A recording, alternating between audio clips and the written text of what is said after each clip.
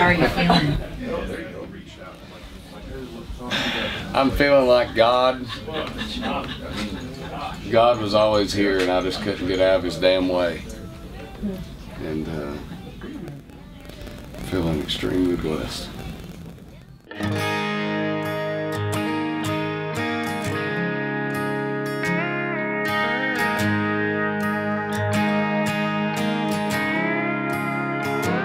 I can't always stand by myself.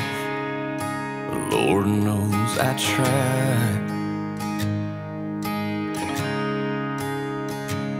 I ain't as tough as I seem sometimes, as much as I fight. Tonight I'm leaning on the bottle with the Bible in my hand, and kneeling like you taught me by this empty king-size bed. Jacob! Mr. Jim! How are you? I'm blessed more so now than forever. You're excited, I can tell. Yeah, a little bit. I would say it's a little bit better than playing Rocco's in Jasper, Georgia. Well. I'll say that. We'll calm you down a little bit. Here's your itinerary for the evening. Oh, wow. And I thought you might like to have a couple of these programs for tonight. Wow. And of course, we also have one very important thing. That's pretty cool now. That's it. That's pretty cool now. Thank you, Jim. You're quite welcome. Now, you want to be in dress room number 4. Yes, sir. Number 4 is the very first room on the left-hand side, starting down the hallway. Yes, sir. If you need anything, come see us. Absolutely. Thank you. God bless you. You be safe out there and have a good time tonight. I will. Thank you. God bless you.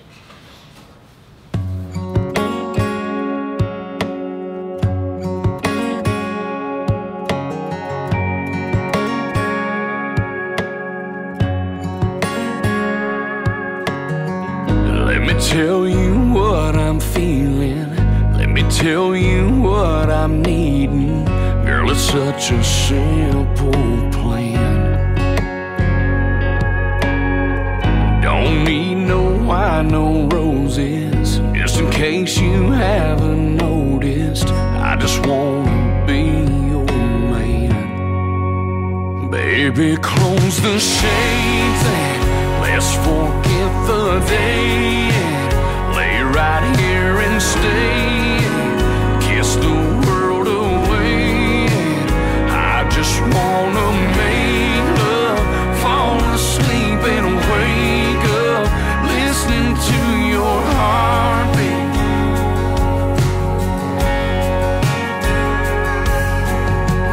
Let the fire burn, let your hair fall. Let a single touch say it all. Baby, let's walk through that door. It's an envelope.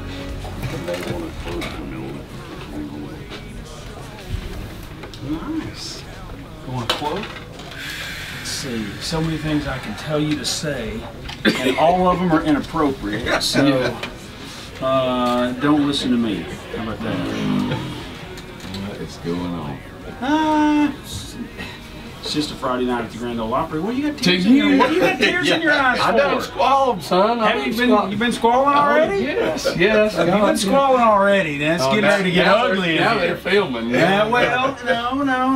Don't let that. Listen. Don't let the film crew take away from what you're doing here tonight. Okay. Now I'll tell you the same thing I told Tony Jackson the night he made his Opry debut. Okay. A lot of people, when you walk in here, you let the nerves get to you, and you start, you get all hyped up, and you don't enjoy it. Okay, enjoy it. You've worked hard to get here. 15-year overnight success. Exactly. don't let that freak you out.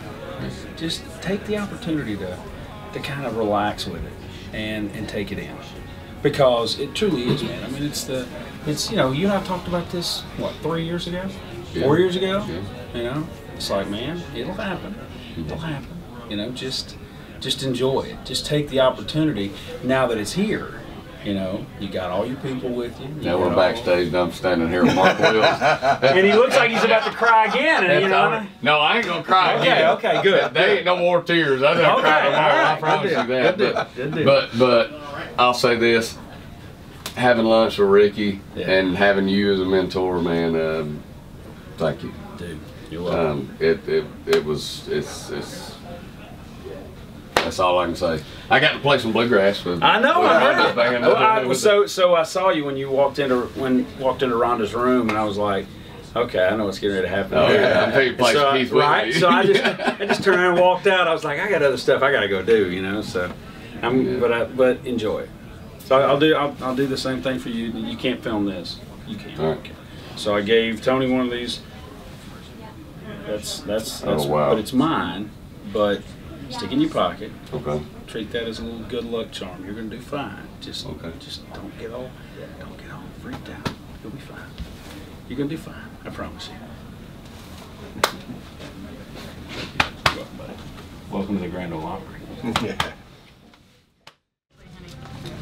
Lord God, thank you so much for putting us in this spot. Thank you, Lord God, for Miss Diana. Thank you for Mr. Jim. Thank you for everybody, Ricky, Mark, Rhonda, everybody, for getting us to this point. God, I just want you to overwhelm everybody here with the presence of your name and your calling and your blood, Lord. And I'm just so blessed and so humbled right now. I don't know what to say, man. I love you. I need you, and be with both of my guitar players, be with the Opry band, be with Miss Diana tonight, and let's get it done. The show must go on. Amen. Amen. Yeah, go get him. Our next guest is somebody that you know. It is somebody that I know. Listen, we have an Opry debut tonight, and we are so excited. Yes, we are. Jacob Bryant is a friend of yours. He is. He's a Georgia boy, and I had a chance to hang out with him this morning on WSM. He's amassed over 1.5 million streams already. That's right. His most recent album, Bar Stool Preacher, is out, so y'all need to check that out. Currently on his Bar Stool Preacher tour, and tonight, he's making his Grand Ole Opry debut. Would you do the honors? I will. You know, Opry, it is an amazing feeling the first time you step into the circle. And for those of you who have had the opportunity to do that, you'll never forget it. And this guy, he and we live about 15 minutes from each other down just north of Atlanta.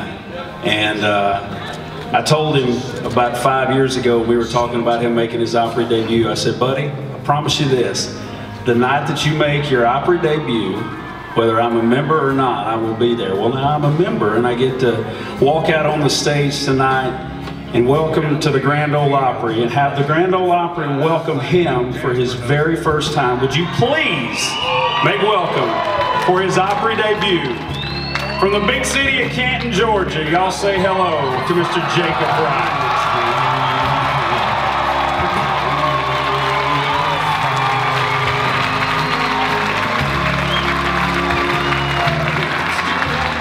How we doing at Grand Ole Opry?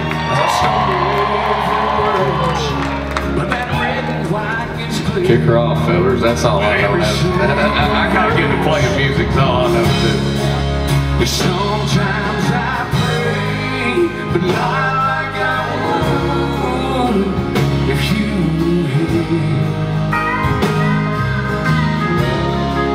And sometimes I drink a little more than I should to fight back these tears. But when I'm holding on to my last breath and I'm drowning in that drop that's left, and he knows I don't know what to say. Sometimes I pray, yeah.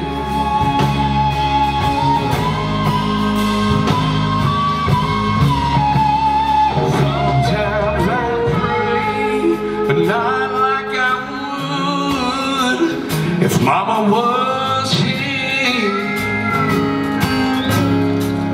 Sometimes I drink a lot more than I should to drown out these tears.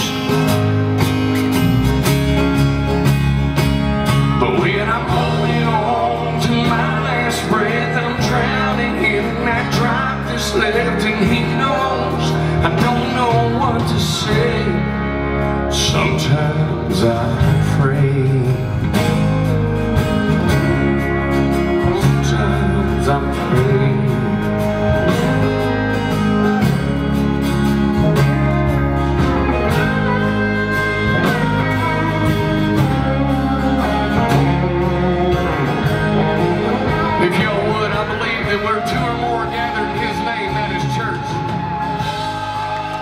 I'm gonna set one up for my mother.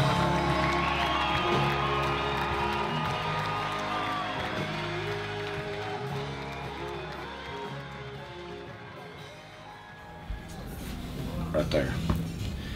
That's what makes you so nervous, to think about the historical part of the Opry and how it's played such a part in country music. I mean, Alan Jackson said it best. I mean, it's there'll never be a bigger show than what I just walked on stage and played. There'll never be a bigger one. You could play Madison Square Garden or Red Rocks or whatever, and it would be an accolade for sure. But I have my daughter, I have my wife, I have my son, I have my team, I have my manager, I have everybody here to experience this with me, and I also got this guy, and he was there, he was in that circle with me, and it was just really cool. It was really cool, man. God is good. That's all I know to say. God is good. The first time I ever felt the earth shake was in Miami. When Amy touched me, oh, it shook me. I told her that I loved her and I want her to stay. But she said, be sure, I'll call you. Leaving in the taxi, I can hear my telephone calling me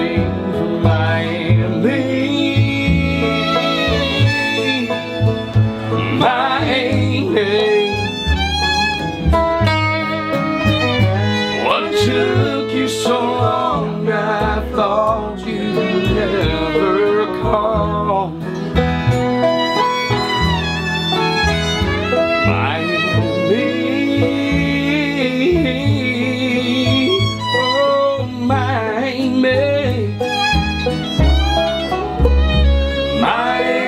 Miami loves me after all.